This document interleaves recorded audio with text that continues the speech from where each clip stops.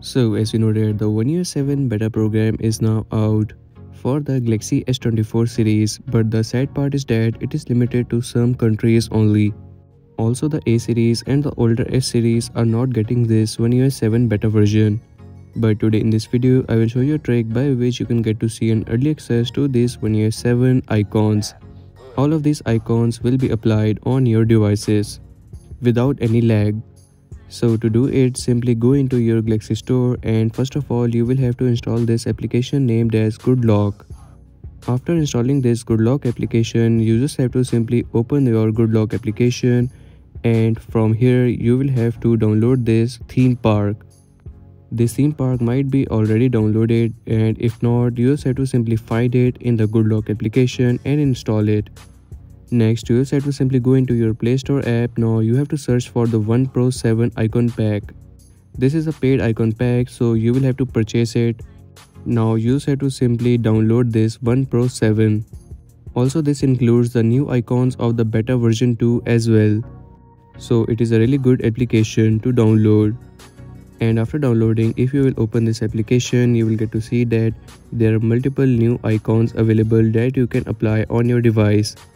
As you can see, there are many new icons available, and not only icons, it also has many wallpapers also available of the One UI 7, and the Samsung Developer Conference wallpaper is also available. Now to apply this icon, you just have to simply go into your GoodLock application, and now you have to select this theme park. And now after selecting this theme park, you just have to simply go to the icon option on here. As you can see, this icon option is available. Now you have to click on create new. Now you have to select this option of icon pack, and from here you have to select this One UI 7. After selecting it, you just have to simply wait for a while over here, and you have to click on this download option. Now you will have to name it before installing it, so randomly name it, and once done you just have to simply tap on it and click on apply. As you can see, there is this option of apply available, and that's it. Now the One UI 7 icons will be applied on your Galaxy device without the One UI 7 beta version.